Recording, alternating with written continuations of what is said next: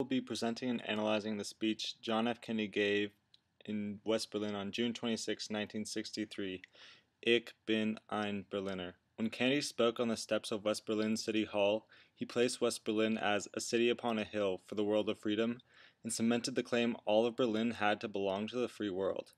To better understand the impacts of this powerful speech, I will first explain the significant context the address was given in. Then I will move to explore Kennedy's goal in his choice of diction and rhetorical devices, and finally provide the several substantial impacts this speech had around the world. 1963 was a tumultuous period for the Cold War and a delicate time in the city of Berlin. The Berlin Wall went up a year prior, establishing a tense environment and an iron divide within the city of Berlin. Shortly thereafter, Peter Klotz Kahn was shot and killed trying to escape into West Berlin.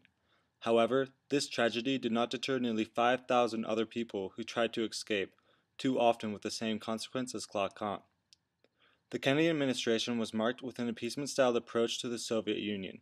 Just a few weeks before Ich bin ein Berliner, Kennedy gave a series of addresses that took a reconciliatory tone as he set goals to improve relations with the USSR and engage in negotiations. The original intent of the speech was to raise the morale of West Berliners and set up a peaceable agenda for the gradual reunion of Berlin as an open city without stepping on the feet of Khrushchev. What became of Kennedy's speech on June 26, 1963, reset the tone and manner in the United States, in which the United States dealt with the city of Berlin, and, to a limited extent, the USSR, as you will now see as I present and analyze Ich bin ein Berliner. I am proud to come to this city as the guest of your distinguished mayor, who has symbolized throughout the world the fighting spirit of West Berlin.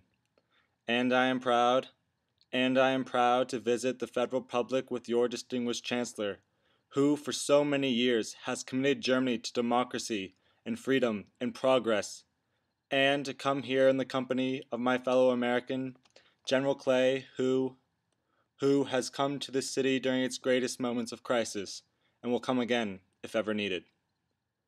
Kennedy immediately begins to build a bridge of respect and understanding with the West Berliners. He calls himself a guest of two distinguished Germans, setting them above himself, and he brings up General Clay, a symbol of good faith, providing a tangible example of the trust between West Berlin and the United States.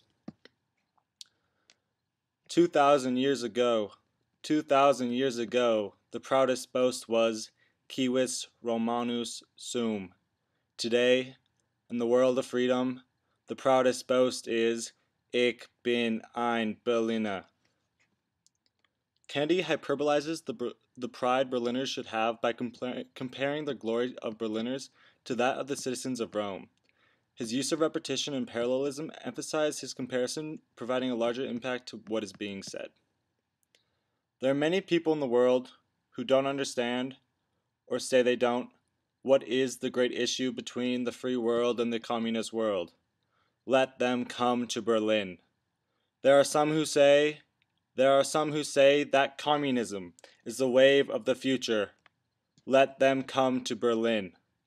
And there are some who say, in Europe and elsewhere, we can work with the communists. Let them come to Berlin. And there are even a few who say that it is true that communism is an evil system, but it permits us to make economic progress. Lass sie nach Berlin kommen. Let them come to Berlin. Kennedy strengthens his bond to West Berliners in stating let them, as if those that don't understand should come and they will understand. We are here, and they are there, and only you know the trials and tribulations of this life. Lass sie nach Berlin kommen epitomizes this perspective and cements it with the audience through the German language. Freedom has many difficulties, and democracy is not perfect, but we have never had to put a wall up to keep our people in, to prevent them from leaving us. I want to say, on behalf of my countrymen, who live many miles away on the other side of the Atlantic, who are far distant from you, that they take the greatest pride, that they have been able to share with you, even from a distance, the story of the last 18 years. I know of no town, no city, that has been besieged for 18 years that still lives with the vitality and the force and the hope and the determination of the city of West Berlin. Kennedy again hits on the bond between Americans and the citizens of Berlin.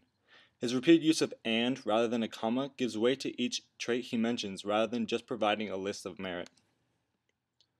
While the wall is the most obvious and vivid demonstration of the failures of the communist system for all the world to see, we take no satisfaction in it, for it is, as your mayor has said, an offense not only against history, but an offense against humanity, separating families, dividing husbands and wives, and brothers and sisters, and dividing a people who wish to be joined together.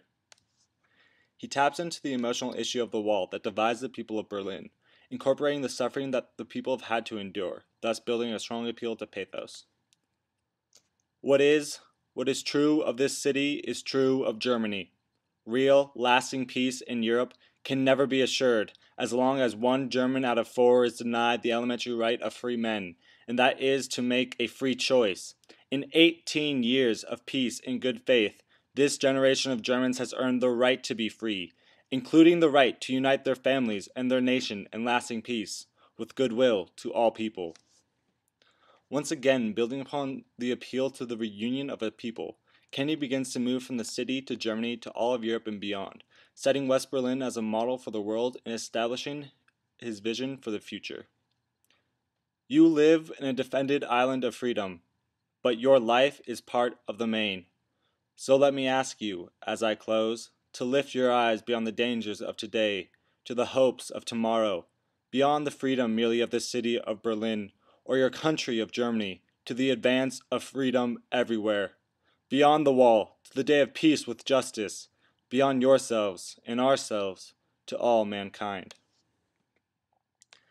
Kennedy now extends his comparison to the world, not only making Berlin's struggle a universal one, but praising the city as a symbol for freedom. He has each member of the audience look to the future, to the day of peace to be reached with the union of the city, thus immortalizing the struggle of the people of Berlin. Freedom is indivisible, and when one man is enslaved, all are not free. When all are free, then we can look forward to the day when this city will be joined as one, and this country and this great continent of Europe in a peaceful and hopeful globe. When that day finally comes, as it will, the people of West Berlin can take sober satisfaction in the fact that they were in the front lines for almost 2 decades. When John F. Kennedy, as a president of a nation that once accepted slavery, speaks of freedom as indivisible, he creates an intense ethos by defining freedom as an individual's and a peaceful people's right. He then moves back to his vision of the future with determination shown in 3 words, as it will, showing his faith in the people of Berlin and his country's own resolve. All free men, wherever they may live, are citizens of Berlin, and, therefore, as a free man, I take pride in the words, Ich bin ein Berliner. Kennedy ends with a brilliant finale, making West Berliners the essence of freedom, ending with his famous one-liner, and walking off the stage without another word. Kennedy's speech on June 26 changed the direction of U.S. foreign policy, stunning his policy advisors as well as world leaders. Nikita Khrushchev even gave the impression that the speech had been made by an entirely different president. Kennedy demonstrated his unique ability to reshape U.S. foreign policy on a whim in that 5-minute speech. His address sent an electric shock through the crowd of a nearly estimated 450,000 people that recharged their will and gave a new face to their struggle. And so, as I close, I ask you to look past our trivial differences and remember, Ich bin ein Berliner, and so are you. Bye. How do I stop this?